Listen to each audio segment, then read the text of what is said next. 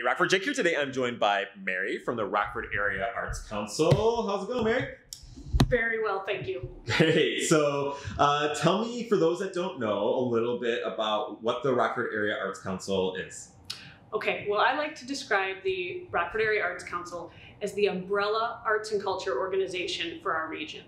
So when you say that, you might think, what does that mean? And I like to give a little bit of a comparable, Jake. I like to do like a, if you look at United Way is the umbrella human services organization. Okay. And so they look at funding sources, they look at community partners, they pool all of those resources, and then they disseminate funds and resources to those organizations that need it the most and who are doing really effective work. Yeah. The Arts Council acts a lot like United Way in that sense. We are the umbrella arts organization. So we bring together, we pool our resources, we bring our arts and culture organizations together. We then disseminate, important funding information, opportunities for artists and arts organizations, and then also opportunities for the public to engage in the arts. And then we disseminate that effectively to the community. Nice. So you're kind of like the one-stop shop for the public, local artists and art organizations for all things kind of culture related here in the Rockford area.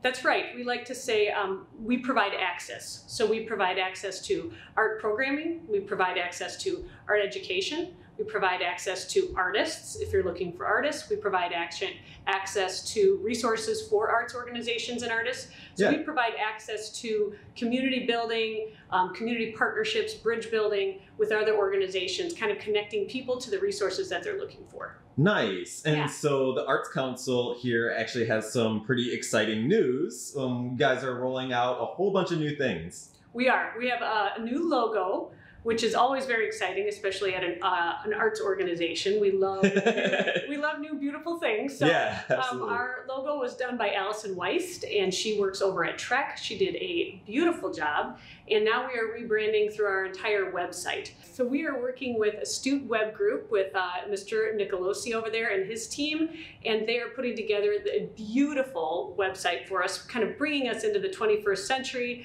bringing together all of our resources, our new logo, and kind of making that all come together in a way that is easy for you as a consumer to get around and navigate the arts community. So our website served us well, and now we're moving on to a little bit, that 21st century website that's pretty accessible. We've got all sorts of ableness available on our website so that you can enlarge fonts, you can get captions, you can find all of our information in various languages. So we're very excited about that new website rebuild. Yeah, super exciting. And for those out there that are artists themselves, or maybe they're not an artist and they're just a fan of art, right? They like music, they enjoy pretty things on their walls, and they want to support our local art community. Like, what are some ways that they can get engaged with the Arts Council, follow you, and get in contact with you?